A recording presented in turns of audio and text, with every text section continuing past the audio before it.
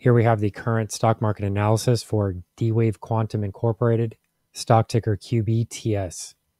Before we begin with today's chart analysis, if you find these educational materials to be helpful, please remember to click the like and subscribe buttons and leave your thoughts below in the comment section so that other traders can find this information more easily on the platform. So we're looking at the 1 hour time frame here. Each candle represents a 1 hour trading period.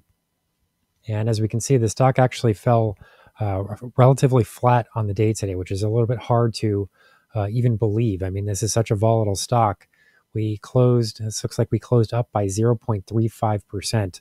It's almost hard to believe that the stock would move by that small an amount from an opening basis to a closing basis.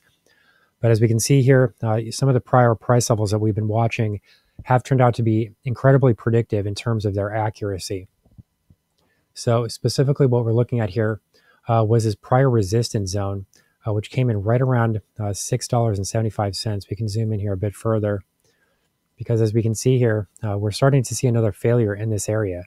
After that major decline with the share price gap, we did see share prices sort of rally a bit into this area. That was a bit of a relief rally, as we can see here.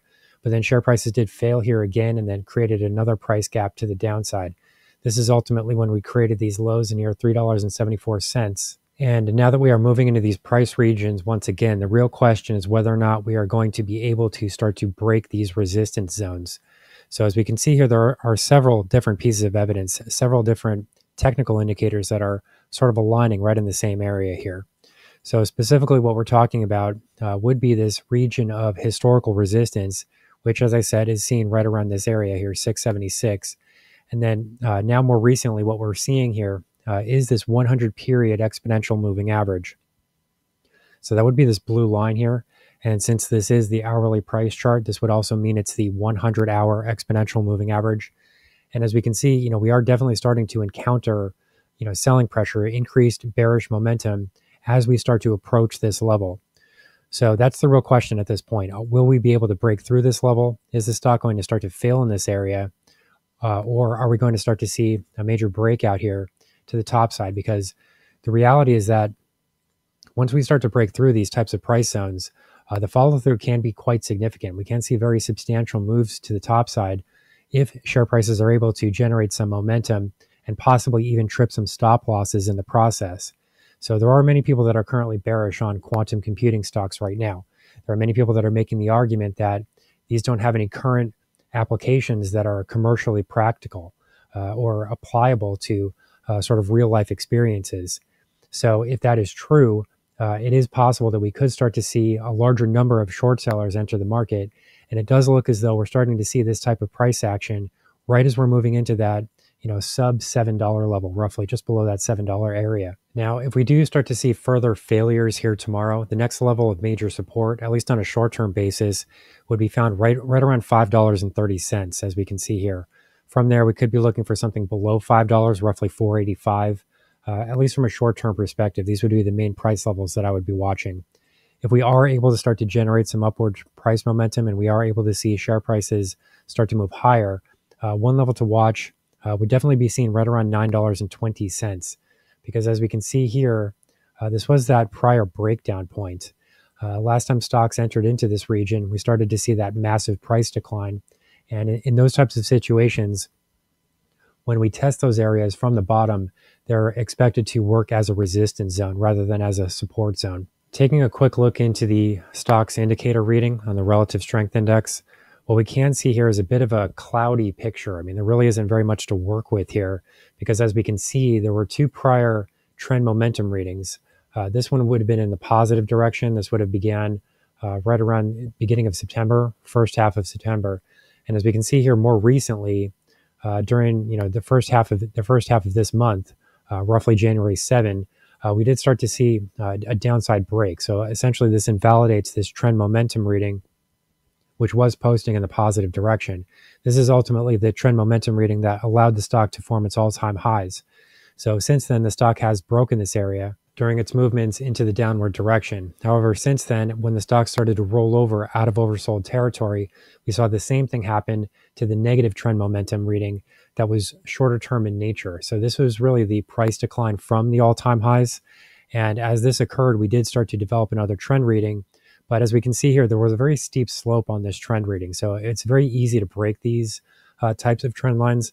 They're not very sustainable. They can't maintain their position for a very long period of time. So it was not very difficult for the stock to break through here from the upward direction. Now, unfortunately, this leaves us with a very cloudy momentum picture because as we can see, all of these prior trend lines, momentum readings have been broken. So we're sort of in an aimless position right now. And it really does look as though the stock needs to develop a new trend momentum direction in order to give traders a better sense for how to position themselves.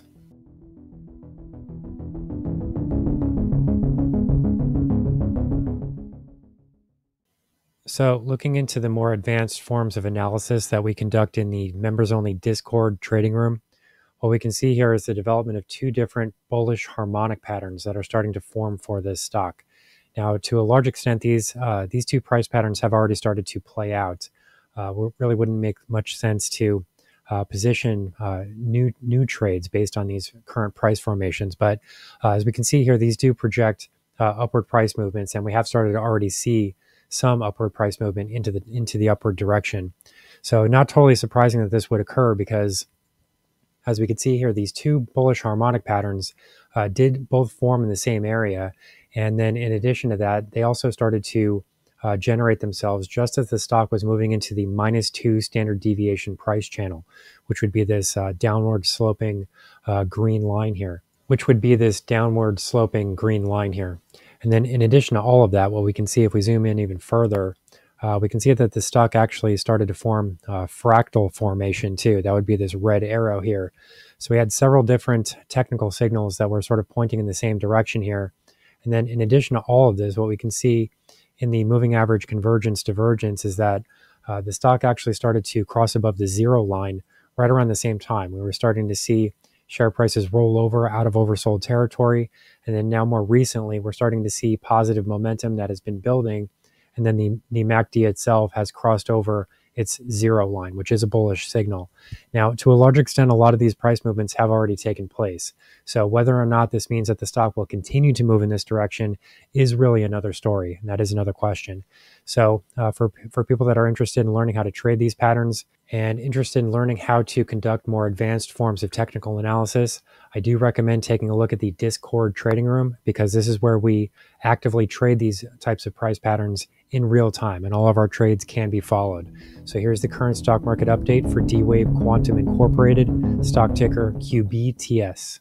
Our high value trading strategies membership is currently available for a limited time for only $9.99 per month. These high conviction investment strategies are characterized by superior risk to reward metrics that target massive market beating returns over time.